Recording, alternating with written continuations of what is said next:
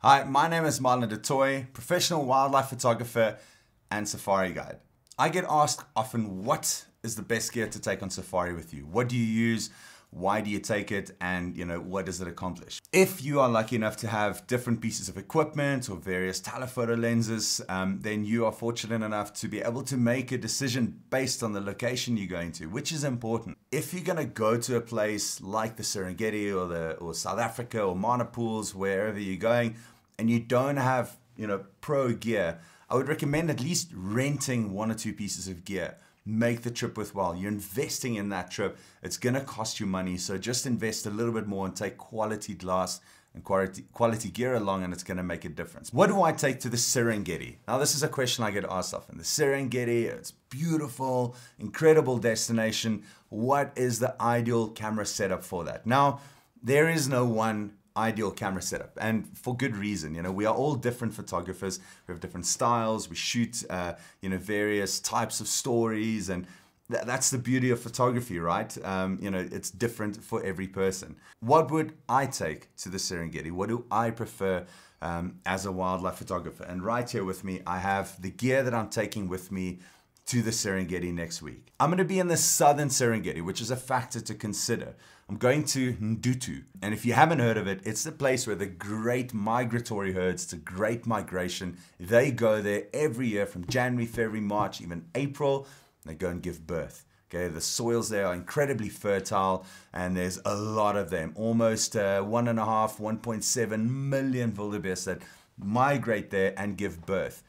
They estimate that about 400,000 babies are born each year, which is incredible. And in turn, they attract a ton of predators. So a lot of lion, cheetah, hyena, even leopard. They all focus on the young wildebeest, and it is a sight to see. So for me, every year, a super exciting place to go back to, and certainly worthwhile. You want to take the right gear.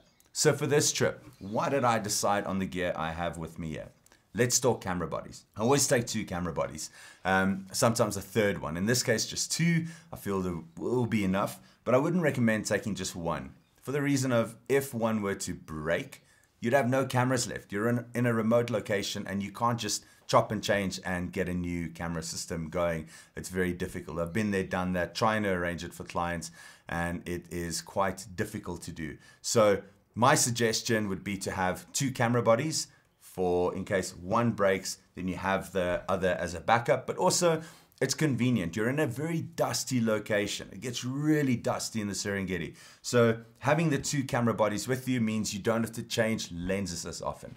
Having a third one is great. I tend to only go to these places with three lenses: a telephoto, super telephoto, mid-range, and a wide.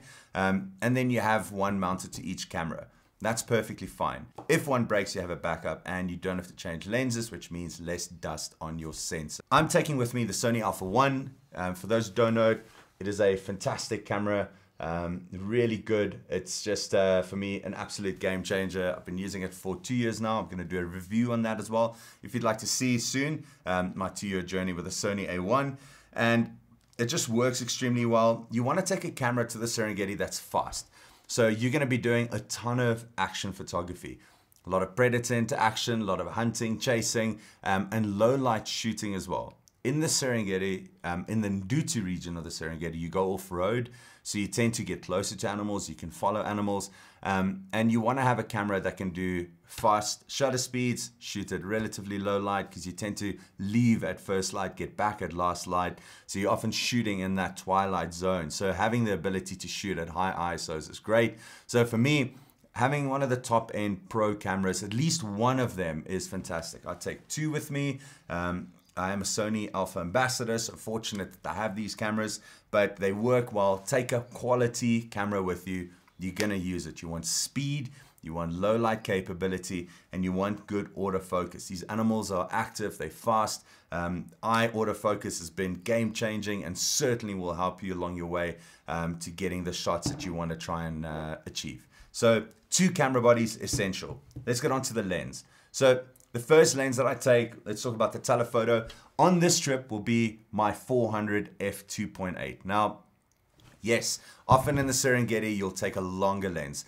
Typically when I go, I take a 600 f4, but like of recent, I really enjoy shooting wider. I love getting a little bit more of the environment in and making my animal a part of the scene. It's just my style and, you know, how things are moving towards. And I often feel a little claustrophobic with the 600, just too tight. If I were to go to the northern Serengeti, okay, Koketende, Lamai, that kind of region, I'd probably take the 600. Why? Because in Ndutu we can off-road. So we get a little bit closer to our animals in Ndutu, and the 400 allows me to then capture good content because we're already off-roading. It's allowed, so not breaking the rules there, and we can get a bit closer and get those shots that we're after. So for me, the 400 just works well for that purpose. And then also for me, I'm going onwards to some more destinations. I'm going to Kenya, to Solio. I'm going to Samburu, where I just think the 400 will perform better. But specifically the Serengeti on this trip, my decision is based on the fact that I'm going to be in Ndutu. I can shoot a little bit wider, and the 400 is just a great lens. The f2.8 aperture allows me to shoot in low light, so I can capture my subjects at their very best in good light, and make the most of the scene and the situation. Now, what if I fall short? You know, what do I do? What do you do if you just, you know, you can't get in close enough? Well, I always carry these with me. These are teleconverters, okay? So 1.4 and 2 times teleconverter. Do not leave home without them. 1.4, you can see on the Sony ones, they're really small, and I love that about the Sony gear is it's small, light, and packable. So do take this with you if you, you know, if you have access to them or rent one, buy them. It's an investment that you'll use over and over, especially the 1.4. And the 2 times teleconverter as well. So for those moments where you just feel you're just too far away, you need that little bit of extra reach, I promise you these little guys will come in handy, and they're gonna save you cropping and loss of image quality. Ideally, I believe focal length is the winner at the end of the day. I'm not alone in that as well, but if you can achieve the shot with more focal length or moving closer with a vehicle, that's a win for me. So teleconverters allows me to get my 400 f2.8 with a 1.4, 560 f4, or the 2 times becomes an 800 f5.6. The 70 to 200 to me is just, you can't leave home without this lens. This lens has to go with you. It's a fantastic lens. It's just such a good focal range. You often use it. On this trip, we also do the Ngorongoro Crater, which is just, for me, I know a lot of people find it busy and too many cars, wada. For me, no. I love the crater. It's scenically incredible. You can see incredible action there, but it's just beautiful. And this lens is an absolute winner for the crater. The new Sony 70 to 200 f2.8 lens, it's a GM lens, and it weighs 1 kilo, guys. It's nothing. This thing is beautiful to carry around. And I love that about the technology of today, just how good these cameras have become, how small and light they are. So 70 to 200, an absolute must for the Serengeti, for the Ngorongoro Crater, for any trip you do. Doesn't matter where you go, that lens has got to be in your bag. Then the last lens I take, there's a variety of wide lenses. 16 to 35 is a great lens for both the Crater and Ndutu. 24-70 is a great lens. 24-105 is a good lens. So any one of those, there's not one wide angle lens that specifically works. As long as you take a wide lens, I think it's great. It will help you a lot. And it's one of those lenses where you don't use it every day necessarily, but when you need it, you can be glad that you packed it. Reach in for it, grab it, fire away. But by far the 2 lenses you're going to use the most is your telephoto, be it a 600 or a 400 in my case, and the 70 to 200. I always have my GoPro with me. This is the 11. I use it on this mount. It's a really cool mount, and while I have you, I'll just talk about it. See if the camera will catch it there. There we go. So this mount for me, I think it's called a 3-way mount, but I can extend it, so you can turn it into a bit of a, you know, just not a pole, but it does extend a little bit. So you can see once you loosen it up, you have a longer mount there. So these legs very smartly kick back like this. You can open up this back leg, open up that one. So you have a little tripod system on the go, and it's good. You can just turn that up and you're good to go. Always bring that along. You never know when you're going to need it, and it's just nice to have. Doesn't take up a lot of space. Now, you're often going to get into situations where you're recording sound and audio.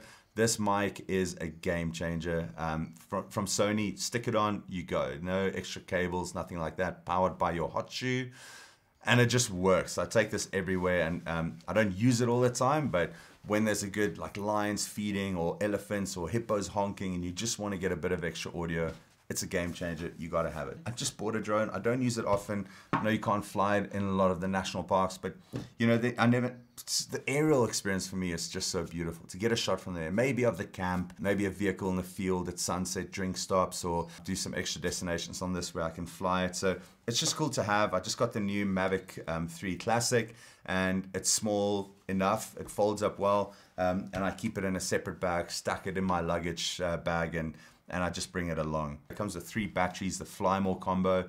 It's got about 46 minutes of flight time. So for me, it's a new addition to my arsenal, but I do bring it with just in case I need it. Gear for the Serengeti: 2 or 3 camera bodies for the reasons that I mentioned earlier. Telephoto lens, in this case for me, Serengeti, Ndutu, Southern Serengeti, the 400 f2.8. 70 to 200, absolute must. 1635 is what I'll take with in terms of wides. I'm actually busy filming on it now, which is why I haven't shown you. And then 2 teleconverters. Heaps of extra batteries, a lot of extra memory cards. That's my gear setup. Hope that makes sense. Let me know in the comments what your favorite gear setup is for the Serengeti and why. I'd love to hear from you. And then also subscribe. I'd love to see you guys on the channel more. A lot of this content coming this year, and excited to share more of my experience, thoughts, and knowledge with all of you.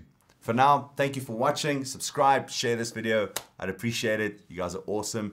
I'll share a update from the Serengeti with you guys in a couple of weeks once I'm back home. Thanks for watching. Goodbye.